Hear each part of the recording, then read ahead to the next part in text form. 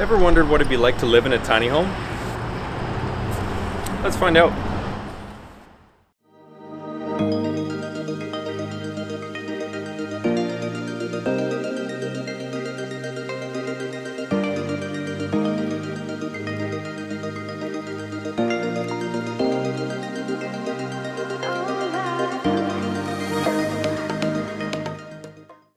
Hey everyone, welcome to RV Buyer's Guide. My name is Drew and today we're going to be looking at what it looks like to live inside of a 26-foot tiny home.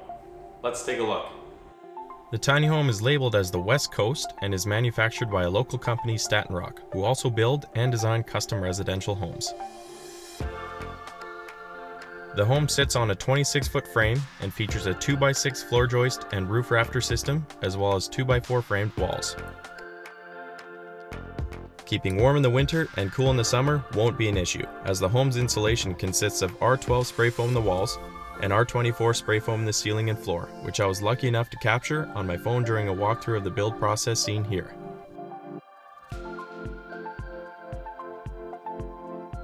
The exterior of the home is encased in a metal Duraclad roof and siding, giving it maximum durability in any climate. Let's take a look at what the inside has to offer. Immediately upon entry, you'll be met with the home's stand-up stainless steel fridge and freezer. Above the freezer, you'll find the 65-liter capacity hot water tank. Continuing to our left, we'll find an overhead fan with surrounding cabinetry, and beneath it, a residential oven and stovetop. Next, we'll have a double stainless steel sink with surrounding countertop space and a large kitchen window bringing in tons of natural light. Below the countertop is plenty of additional storage, with each cabinet having soft close hinges.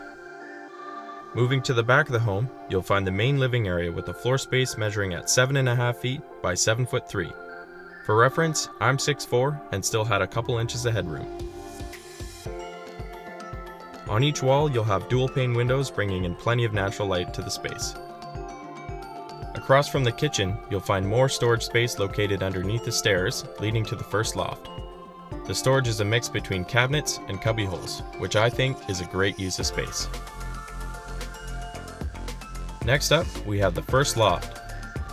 The loft space measures at 7'4" by 7'6" and has enough room for a king-size mattress. The second loft is directly across from the first. It's accessible by ladder and measures 6'1" by 7'6" and can comfortably fit a queen-size bed. Back downstairs at the front of the home, we arrive at the bathroom. Walking in to your immediate left, you'll have the space and hookups for a stackable washer and dryer. Moving forward, you'll find a large 36 by 36 walk-in shower. And against the opposite wall, you'll have a residential toilet, vanity, and surrounding storage cabinets.